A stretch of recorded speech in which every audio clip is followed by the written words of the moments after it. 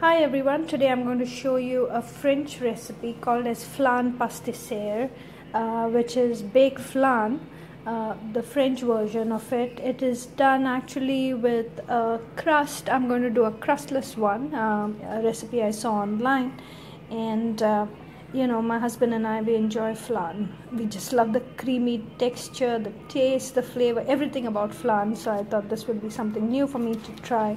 So here I have a baking sheet. I've put parchment paper, and I just have my cake, you know, the topper, so it's easy for me to release it, the spring one.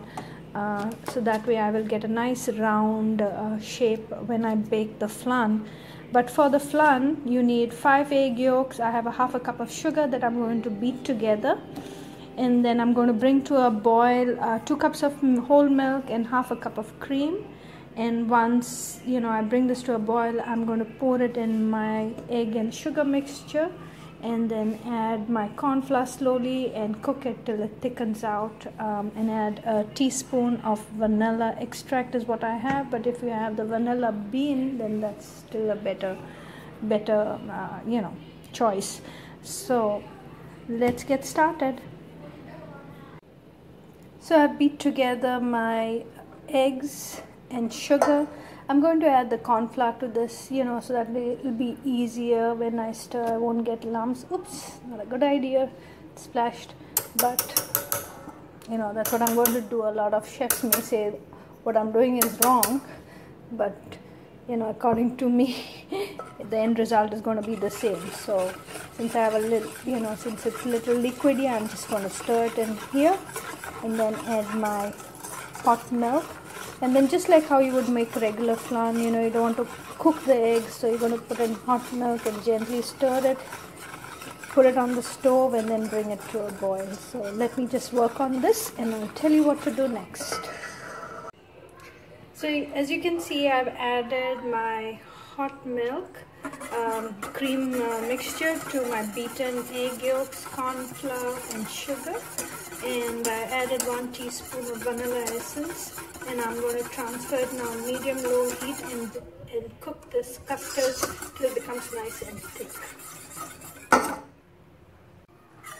So you want to keep stirring or whipping the mixture as it thickens out. I have it on a medium heat.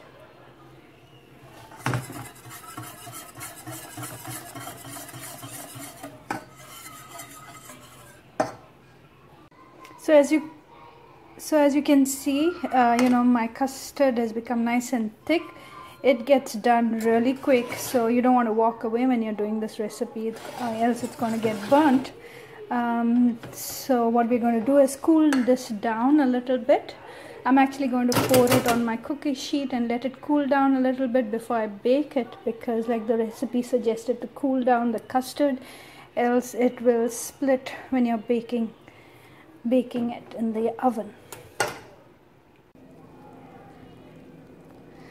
So this is the final product, the flan, and what I had to do was I let the mixture cool down for about 45 minutes under the fan, and then I baked it in the oven at 425 for 35 minutes till it kind of nicely browned on top. And you can see I'm going to let this cool down completely. The recipe suggested to cool it in the refrigerator overnight, and then all I'm going to try to do is release this pan on top and enjoy a nice slice of French flan. Hope you enjoyed watching my video. Thanks for watching. Just a quick update. So I cooled down my flan and I took off the, you know, the ring. And this is what is the final product, the crustless French patissier.